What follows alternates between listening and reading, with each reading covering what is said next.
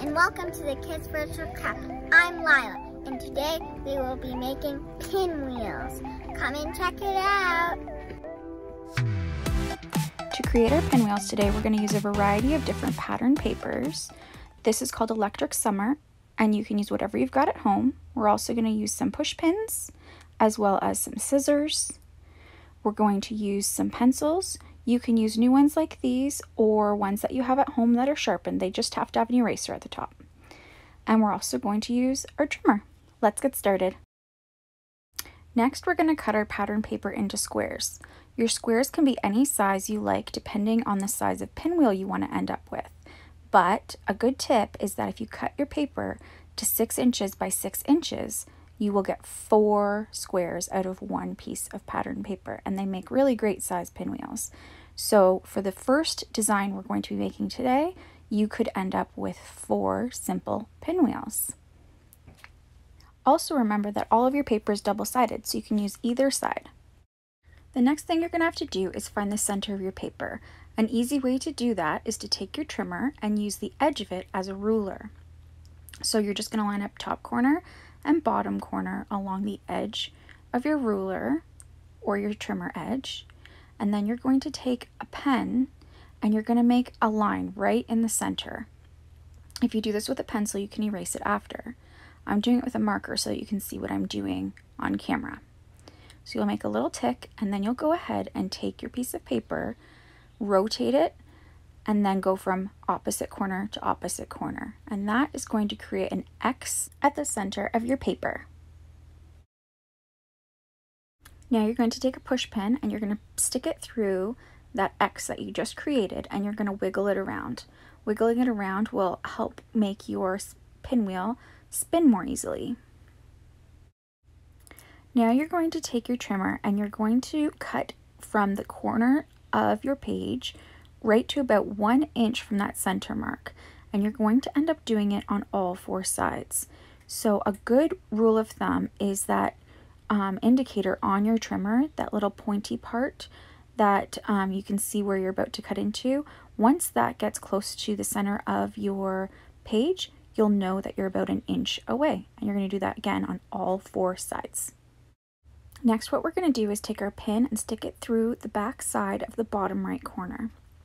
And what we're going to do is make sure that we do that same corner all the way around. You can do that by taking a pen and just marking the bottom right corner each time all the way around.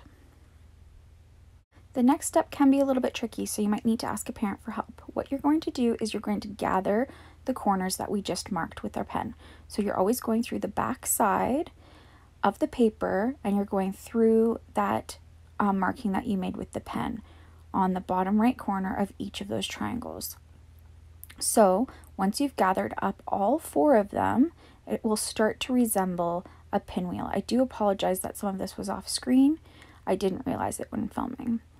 But it should look like this when you get all 4 on, and then what you're going to do is push your pin all the way through that center hole that you initially made, and then you're going to take your pencil and you're going to stick that back end of the push pin through the eraser, and now you're going to have a pinwheel.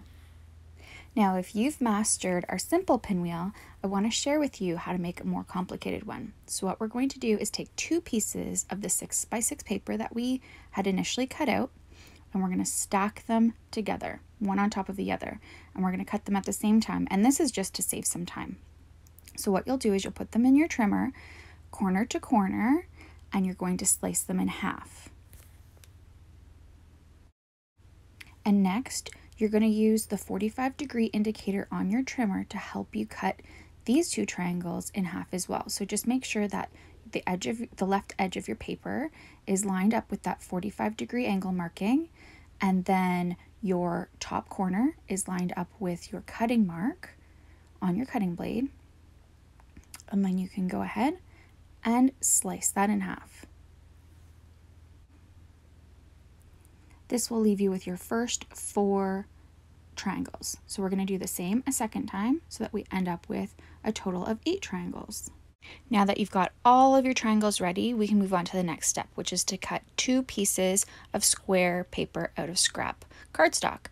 Then you're going to go ahead and you're going to add glue to one of the squares. And this is going to be your kind of base that you glue all of your triangles onto. So you'll first take your first triangle and you'll take the top corner and you'll go ahead and you'll line up that top corner to the center of your glue blob. So once it's in place, this is going to set the stage for the rest of your triangles. So you're going to take your next triangle and you'll flip it over so that you've got a different design, and you're going to line it up at a 45-degree angle from your first. And how you're going to know you're in the right space is it's going to line up with the center of your first triangle that you put down. So you'll know because you're along the center of that first triangle, and then you're going to pick up your third piece and you're going to line up your left edge with the right edge of that first triangle. So once you have your first two triangles in place, the next ones come along super simple because you can just line up your next ones just using the previous as a guide. So you want to make sure that these are evenly spread around, so it's going to kind of look like two squares layered on top of each other when it's all completed.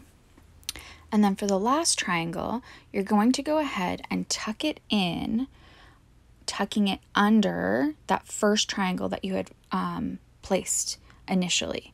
So that way it's still the every other pattern that you've been creating. So you're just going to go ahead and tuck it in under, and you should end up with something that looks like this.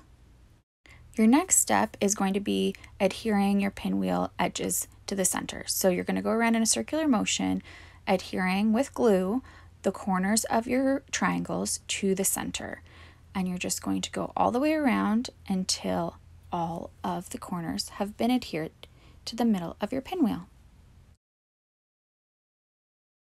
Once all the edges of the triangles have been adhered to the center of your pinwheel, you're going to take that piece of scrap cardstock that you had cut into a square, that second one, add some adhesive, and just stick it to the center of your pinwheel. And that's just going to help make sure that all of those corners stay down nicely.